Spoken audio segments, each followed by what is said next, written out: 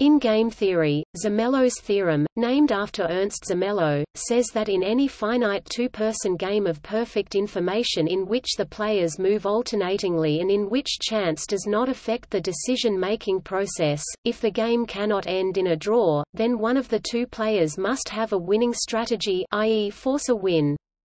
It can alternately be stated as saying that in such a game, either the first player can force a win, or the second player can force a win, or both players can force a draw.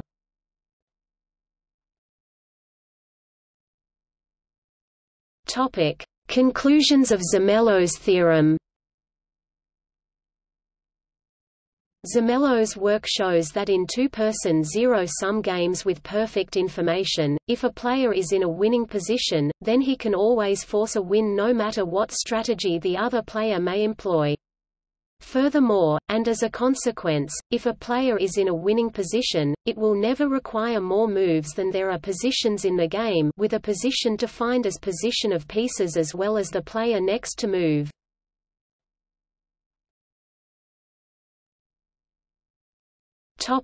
Publication history. Zermelo's original paper describing the theorem, Über eine Anwendung der Mengenlehre auf die Theorie des Schachspiels, was published in German in 1913. Ulrich Schwalbe and Paul Walker translated Zermelo's paper into English in 1997 and published the translation in the appendix to Zermelo and the Early History of Game Theory.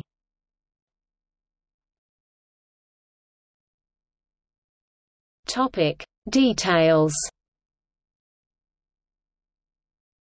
Zermelo considers the class of two-person games without chance, where players have strictly opposing interests and where only a finite number of positions are possible. Although in the game only finitely many positions are possible, Zermelo allows infinite sequences of moves since he does not consider stopping rules. Thus, he allows for the possibility of infinite games. Then he addresses two problems. What does it mean for a player to be in a winning position, and is it possible to define this in an objective mathematical manner?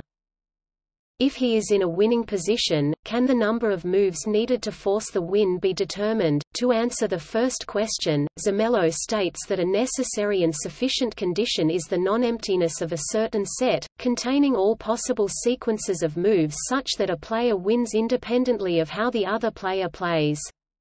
But should this set be empty, the best a player could achieve would be a draw. So he defines another set containing all possible sequences of moves such that a player can postpone his loss for an infinite number of moves, which implies a draw. This set may also be empty, i.e., the player can avoid his loss for only finitely many moves if his opponent plays correctly. But this is equivalent to the opponent being able to force a win. This is the basis for all modern versions of Zermelo's theorem. About the second question, Zermelo claimed that it will never take more moves than there are positions in the game. His proof is a proof by contradiction. Assume that a player can win in a number of moves larger than the number of positions. Of course, at least one winning position must have appeared twice. So the player could have played at the first occurrence in the same way as he does at the second, and thus could have won in fewer moves than there are positions.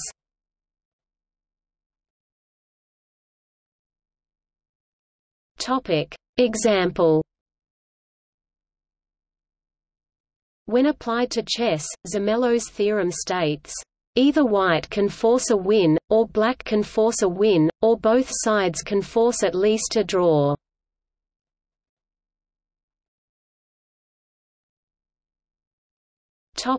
Notes.